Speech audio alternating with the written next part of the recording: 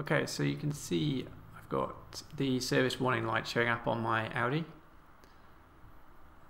In a second it'll display. Okay, and now I'm going to use VCDS to clear the service indicator light. So first of all we go to select a control module and then instruments. Now first if we check there's any fault codes to make sure it's clear, it's good. And now we'll go to adaptation. And we've got the list of adaptation channels and service reminder. Now it's showing 2, it normally shows 0 or 1, but it's showing 2 because I think the service is overdue on this one. So we'll need to change this to no 0 value here, so put 0 in. Okay, so now, there we go, so 0 is service not due, and 1 is service due. So if we test the 0 value, and it's accepted that, so now we save it. And then we just confirm that that's the value we want to save. Okay, and that's the service done. But if we can just do a quick check, we can just read the value just to make sure it is 0. Perfect. So it doesn't go back, and close controller doesn't go back.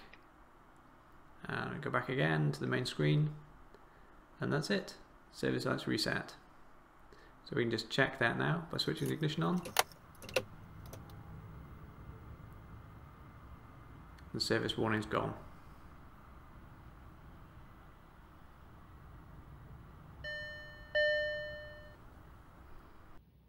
Okay, some cars may not have the service reminder field for you just to reset from 0 to 1. So on those, we need to actually go in and reset some individual parameters to clear the service light. So I'll just take you through how to do that now. So if we go into the select, and now we choose instrument cluster again, and adaptation. So what we need to look for now is specific channels to actually go and reset and 0. So we're looking for anything sort of since service or since inspection. So the first one we have a look at is, there we go, if we take mileage since service, it's showing 134, which is 13,400 kilometers.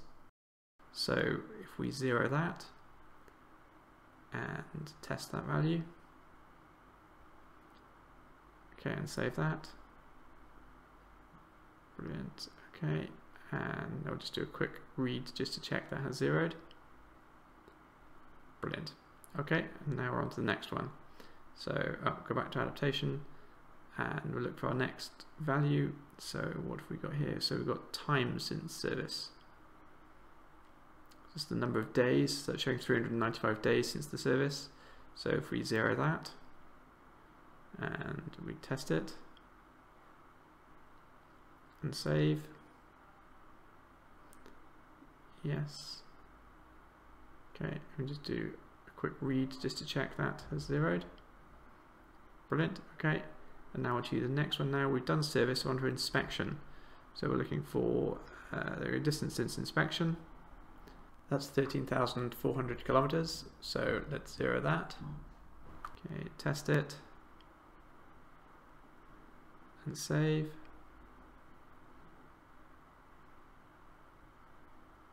Okay, and now we can just read that one just to check it has set to 0. Brilliant. And now finally we're looking at time since inspection. It's just fallen off the screen, but it's just down there. So we're going to set time since inspection to 0.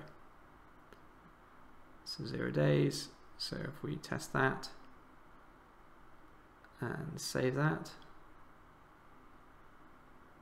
Okay, and that's just a quick read, that's definitely 0, perfect. And that's it. So that's the way to go in and manually reset all 4 parameters to clear the service light. And then just drop back to the main screen and the service reset's done.